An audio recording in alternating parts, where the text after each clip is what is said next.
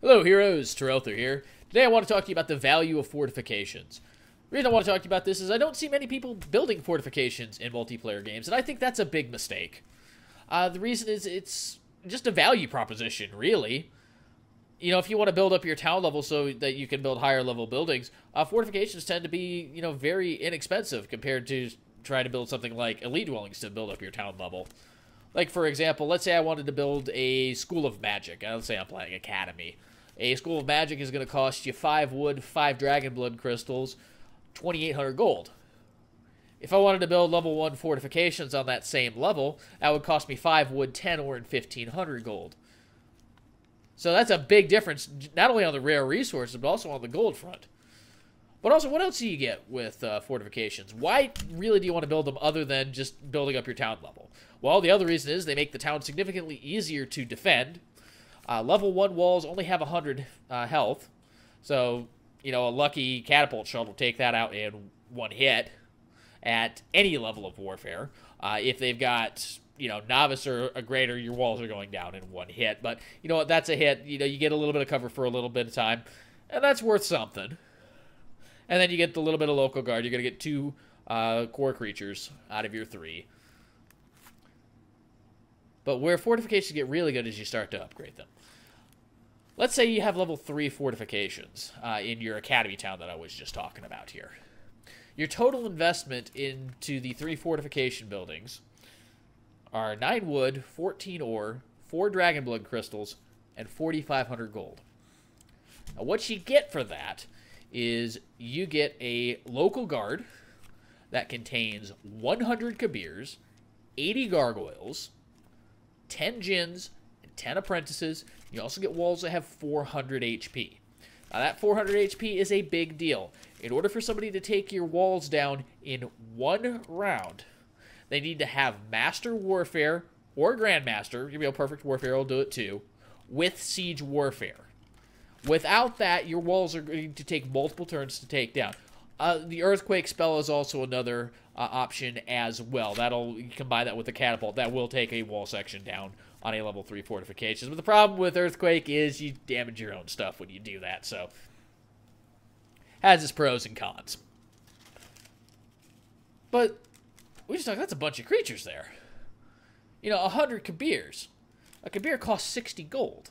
That's 6,000 gold worth of creatures. You sank 4,500 into the building, you've made your money back just on the Kabirs. Now, let's not even talk about you get 80 gargoyles as well that are worth 50 apiece, so that's 4,000 gold. You get 10 apprentices, that's worth 3,400 gold because they're 340 apiece, and djinns are 420 gold apiece, so you get 4,200 gold worth of djinns to defend your city with. All told, the creatures from your garrison, I've got some figures written down here. Creatures from your garrison at level 3 fortifications are worth 17,600 gold. To put that in perspective in a multiplayer game, that is 8 turns worth of income because you rarely get to capital. I don't see capitals go very often in multiplayer because mainly until you get champions, you don't really need them. If you get a gold mine, you really don't need it at all. It helps, don't get me wrong, but if you've got City Hall and a gold mine, you'll be able to afford all your stuff just fine. But that's not where we stop here, because you can actually make the local guard even better. Okay? For 2 points in defense, you can get a skill called Town Protector, or you just pick Miriam, since we're talking about Academy anyway. He starts with Town Protector. That's a specialty. And that'll increase the local guard by 60 core creatures each, and 20 elite creatures each. So let's see what that does to the math. So you get an extra 60 Kabirs. That's 3,600 additional gold. You get an extra 60 gargoyles at 50 gold apiece. That's another 3,000 gold worth of creatures. You get 20 apprentices at 6,800 gold worth of creatures. And then you get 20 djinns. That's 8,400 gold worth of creatures. All told, the Town Protector buff on an Academy town is worth 21,200 gold in creatures to defend your cities. All told, bringing your grand total for defense for 38,800 gold worth of creatures to defend your city. And you sank 9 wood, 14 ore, 4 dragon blood crystals, 4,500 gold, and 2 skill points. That is one heck of a deal. I mean, you're getting what, 3 weeks worth of income worth of creatures? And you don't even have to buy them. And it's not even a value play. It's not just that. It's also a tempo play. I mean, just think about how quickly these creatures come out. Chimers normally have a growth rate of 15. You get 56 a week in your local guard because you get 8 per day at level 3 fortifications. You also get 8 gargoyles a day. Okay. You're also getting 1 apprentice and 1 djinn every single day. Normally, you only get 5 apprentices a week from a school of magic or 4 djinns. It's insane. Not only is it a value play, it's a tempo play. Absolutely crazy. And to see that people just don't build it, it's a shame. They're doing themselves a disservice. If they ever get attacked, you pay for yourself, you know, at least 4 times over if you've got Town Protector 10 times over. So to further prove that point, I decided to do something crazy this past weekend. I started a 1v7 heroic irresponsible war. Now, for those of you not familiar with what that means, 1v7 means me versus 7 allied AI. Everything set to heroic against me on irresponsible war. I've got some clips to show you, and hopefully those will show you the real value of fortifications and of just, you know, defense in general. I hope you enjoy it, and I'll see you guys next time. So, irresponsible war. We're going to Ysir.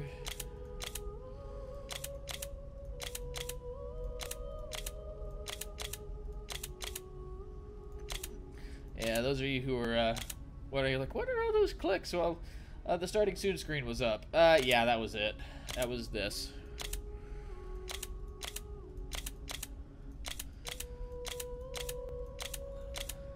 So I am allying them all against me. We'll set them all to random.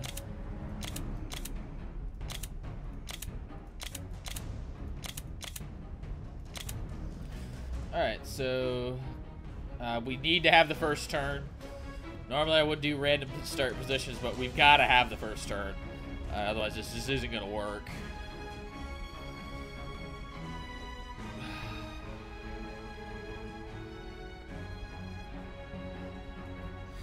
Turn all this up. Let's do this, shall we?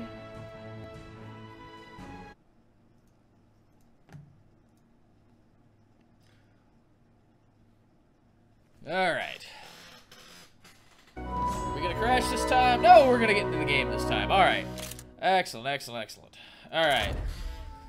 So, basically, plan is, we go up Paragon. Here, let me kind of show what the basic plan is. We're not going to be able to expand and get Mage Guilds. So we're going to have to get our spells from the enemy. So we're going to be taking Arcane Intuition. Okay, we're going to let everything come to us. As they come to us with artifacts, we will just take them as they get defeated. We want to get up to Master of Magic as quick as possible. And then we'll take a point in all of these. Soul Harvest is going to be important, although we start with enough mana that it's not the most important thing. But we do have to manage our mana very, very carefully. So, Paragon first, a point all around, Soul Harvest, then through Meta Magic, then up Prime, and then we pretty much do whatever we want from there, and then just depend on what we get out of our Mage Guilds as well. Alright, so we've got gold. I don't see ore anywhere. There's Dragon Steel. I'd rather have Blood Crystals, but I'm okay with that.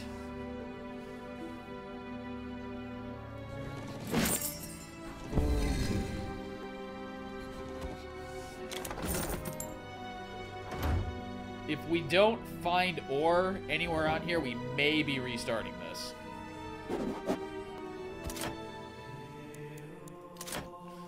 We're going to make heavy use of a marketplace. We're going to have to get a resource silo. We're going to have to get it early. We also have to get an alchemist lab. Because we're not going to be able to hold on to this ore pit and the sawmill. They're going to spend like half the game plundered. Enlightened Leader is too greedy right now. We're going to go Dragon Blood.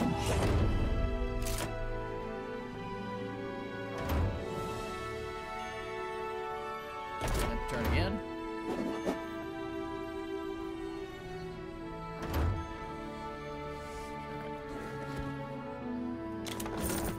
Alright, so we have no ore at all.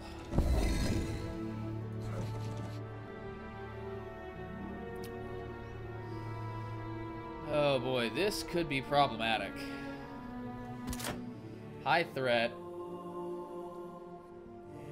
Wait, is that freaking... Do I have freaking gargoyles? God dang it. Alright, I'll be able to get my sawmill pretty easily, but that ore pit's gonna be a pain in my butt. Alright, so... Basically, we gotta hope for Sunbeam out of this. If we don't get Sunbeam, we'll probably restart this. But the thing is, you still gotta take Prime, because Summon Elementals is really what's gonna get you through on the defense, and... Lightning Burst, that's not good enough on defense. I mean, I guess we'll try it, but... we'll give it a shot. Well, there's Frostbolt, but that's gonna be hard to clear. That's gonna be really hard to clear. Yes, really restart the map. Yeah, the lack of ore and then putting gargoyles as our block there really hurt. Okay, so this is much better. Much better start. Okay, so we've got Blood Crystal. We really want Blood Crystal. Or... Yeah. This is much better. And we don't have a gargoyle block. Excellent. We're going to save this.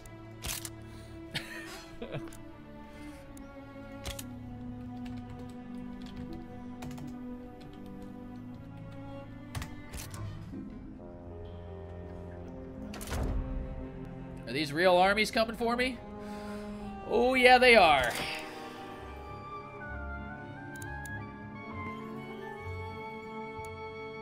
Wow, we got another Dragon Blood Crystal from our resource silo? Damn, I am one lucky. I'm just lucky today.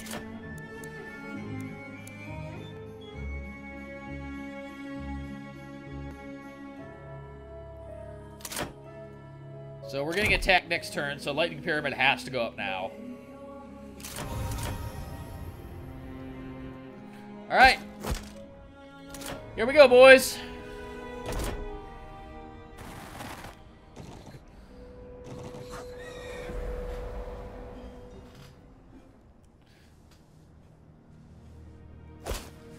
Alright, now my local guard troops are just as important,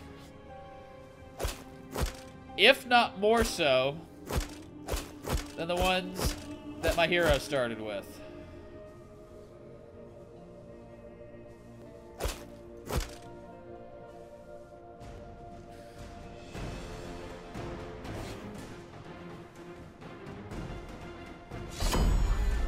Alright, here we go.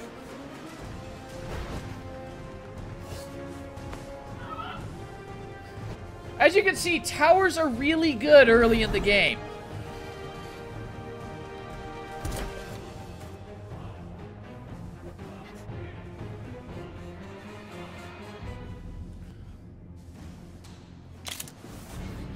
Actually, I don't want to cast anything yet,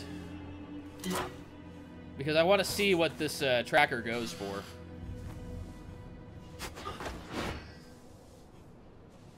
Oh, get wrecked, sons!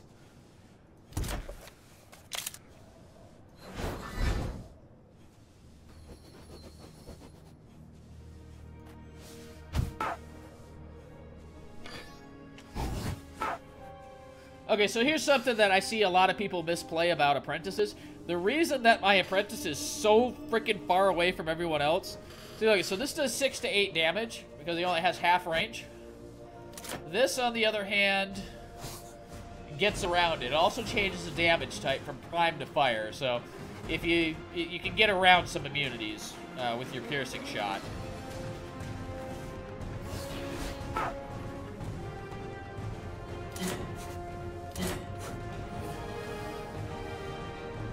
All right, now let's hope our towers actually shoot these pixies.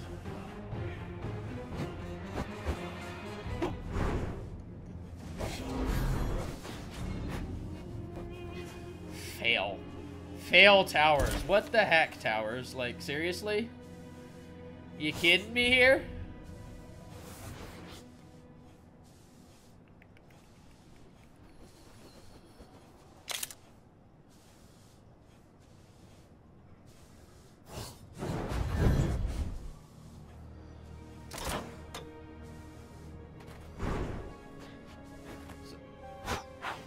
Wow, they are shooting my gens. Okay.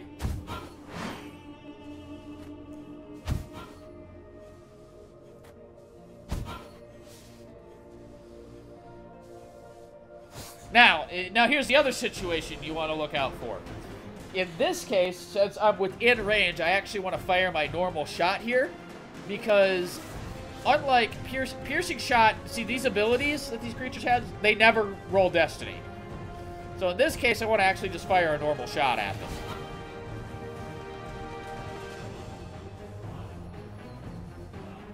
Alright, so now I need to protect the flank of my gen. And we're gonna defend, and then we're gonna hope that the tower shoots the frickin' pixies. No? Okay. Alright. That's fine. Totally fine. Gen's probably dead. It is actually not. I am surprised. I don't know how that gen is not dead.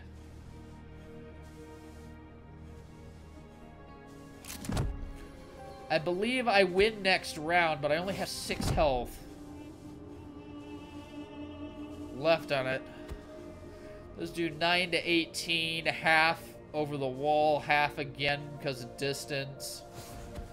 And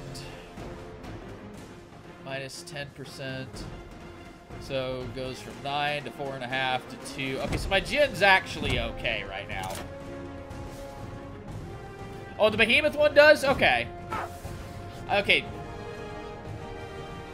Well, no, wait. So, I thought the behemoth ability is just a little bit different because the ability is just the leap, and then it does a normal attack at the end of it. Oh, never mind. Or it's going to do no damage because morale. That's fair.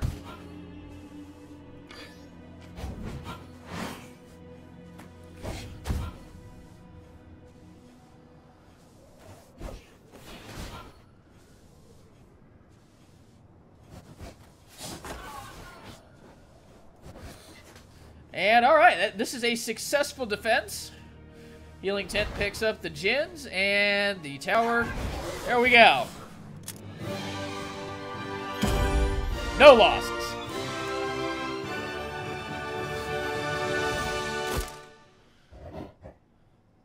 Anybody else want to play? Okay, you coming too. Alright.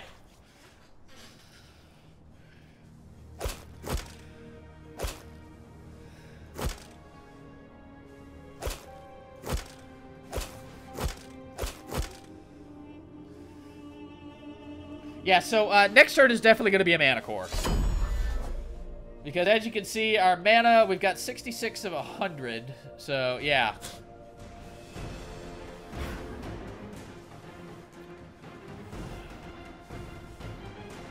Alright, I don't have a direct damage spell, do I? No, I don't.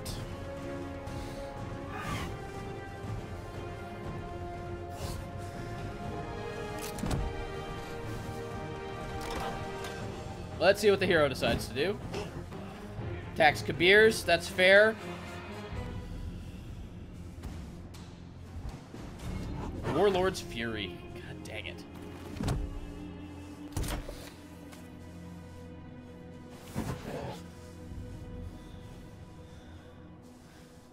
Yeah, I'm gonna need a heal at the end of the fight here.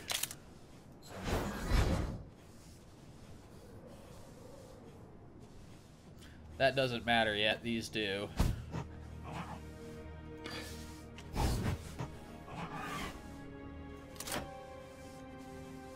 Can I hit both? No, dang it.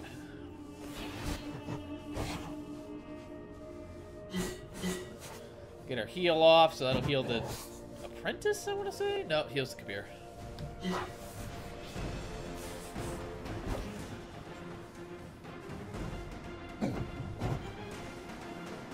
Hit something important, please. Those were not important.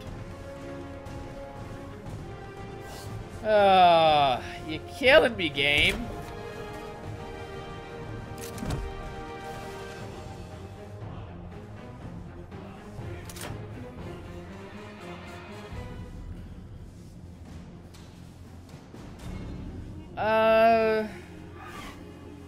Yeah, let's drop our morale.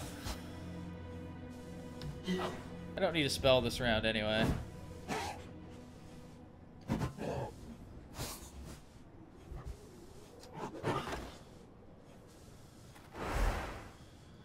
Yeah, get out of here.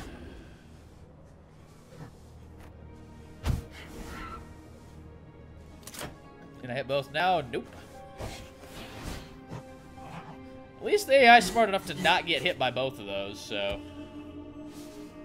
Alright, so that's now going to be 3 meta magic, right? Okay, yeah, so now I'm at 3. So now my heal's a little bit better.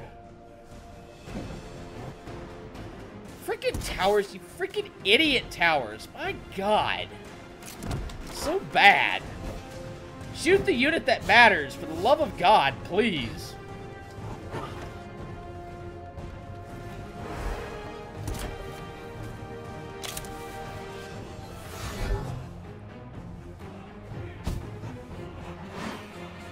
Alright, get out of here, Knowles.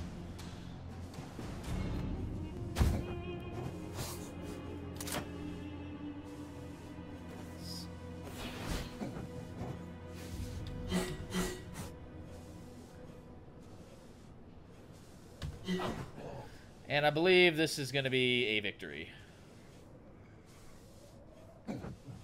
Yeah, because the tower shoots the other one. We have a few losses, but it's okay. We can deal with a few losses.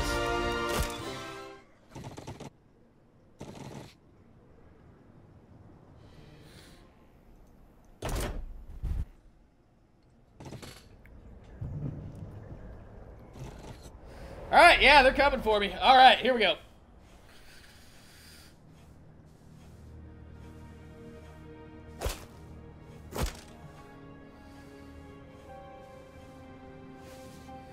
Alright, so we don't risk these gens. They don't really do anything for us.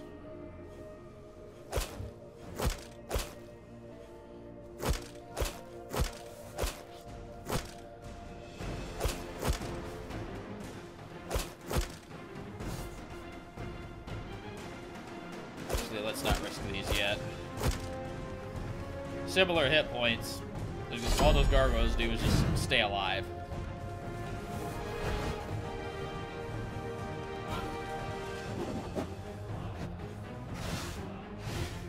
What are you gonna do? Thank you for regeneration. I appreciate it greatly.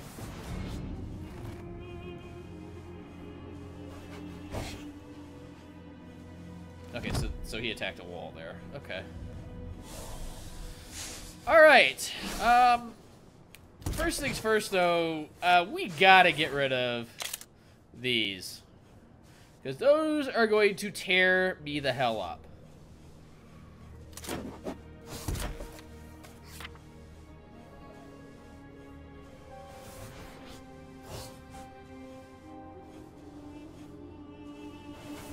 But what's going to be the best way to do that? I mean, I suppose I could time stasis.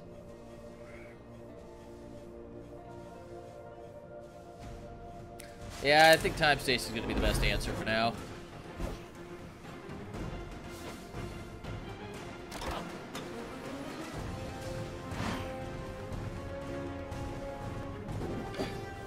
Oh, come on, really?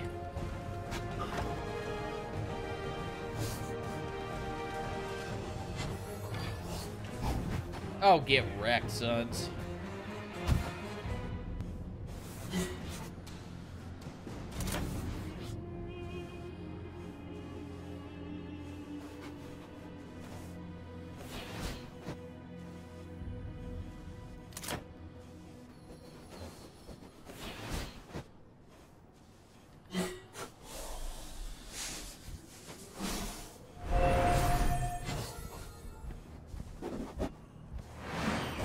I definitely want to put a regen on my disciples when I get a chance.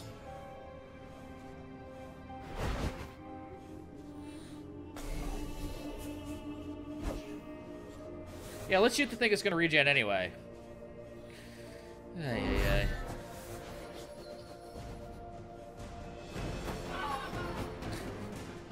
ay. Okay, that was kind of funny.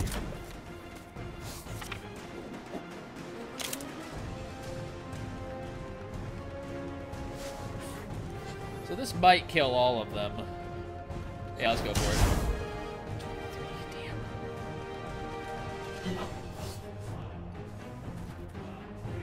Alright, so we're going to take a little bit of a shot here. Yeah. Had to expect that, though.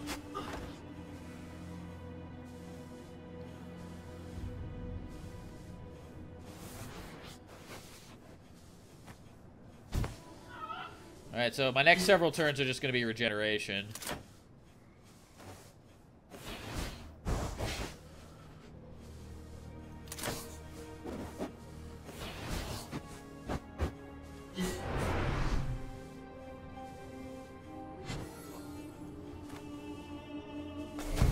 Damn it.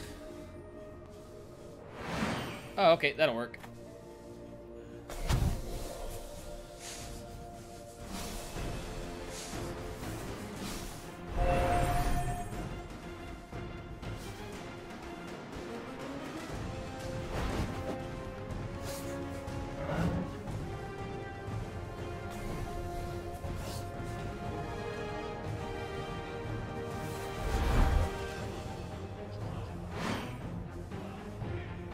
What was that cast on?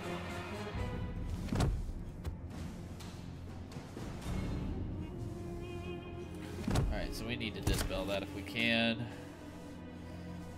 Do I have dispel? No, but I do have cleansing light. Yeah.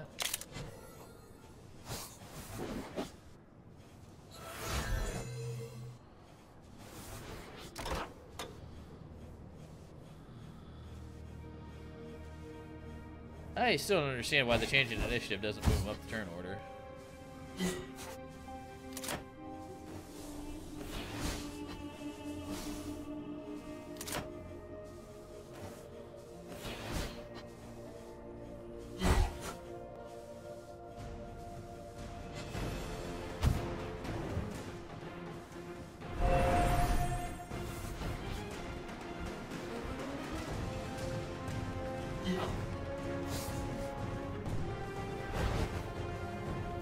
Right.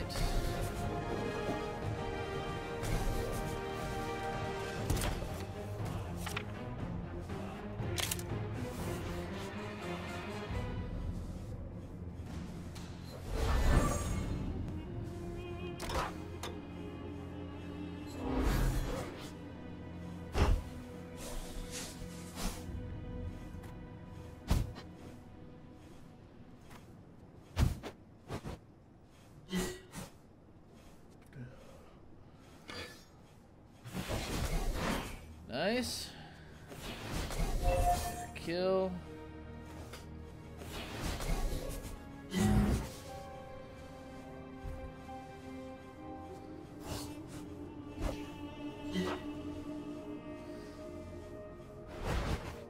Alright, so we'll be alright here. I think we have to go just heal.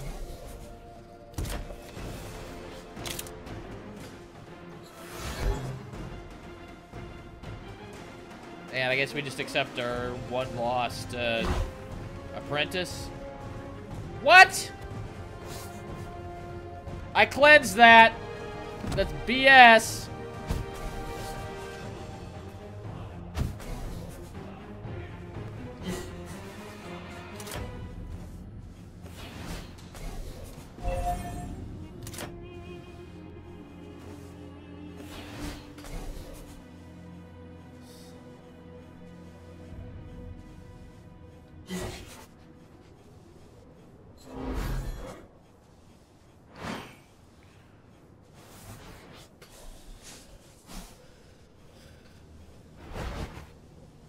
Alright, I guess we're just gonna kill this, just to prevent any more losses.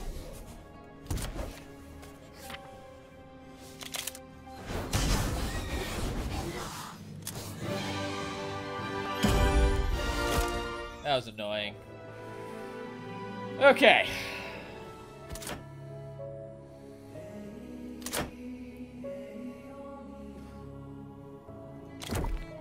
There's champions.